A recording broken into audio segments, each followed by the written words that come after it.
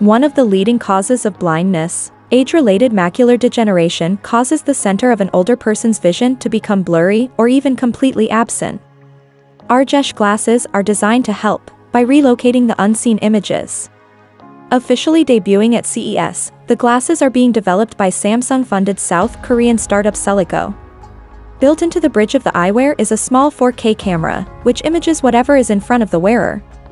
Live video from the camera is displayed on a circular screen to one side of the user's field of vision, where they're actually able to see it via a 1080p reflective waveguide display on the inside of the glass lenses.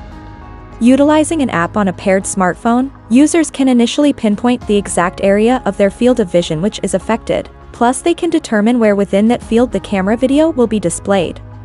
Additionally, using voice commands, they can zoom in or out on the video.